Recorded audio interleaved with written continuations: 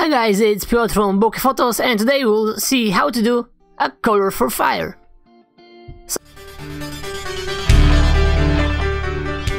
Bokeh Photos.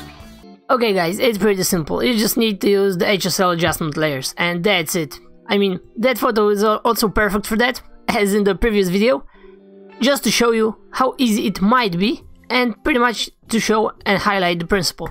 So we choose, for example, yellow. We click somewhere in those oranges, and pretty much there's that. We can just shift the color and make any fire we want. Of course, bear in mind that here below, this will change a little bit, because we need to fix our edges and colors around. Look at that. Let's just say you want this to be the green color. Okay, so this may be too much yellow. Okay, this is green, great. But we have a lot of red, so let's move those red a little bit out, because I would like to have that fire pure green without those red hints like here.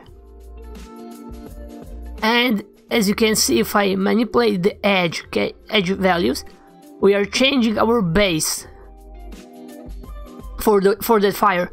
So pretty much we might more or less try and combine those two colors, so it actually looks like there is legitimate fire here, and of course the fire is green. Of course there is a little bit of red, and this will be a little bit of red, because those are the same colors. So pretty much we are either doing masking, or we live with this like that. Where can you use it? Pretty much all the composites, photo manipulations, everything you ever need to do. This is a way to go with changing colors, and for example, if you got some gothic, fantasy, dark art stuff vibe going on, this is how you can change the color of the fire. Thanks for tuning in, guys. If you like it, comment, show me your stuff, what did you do, and see you later.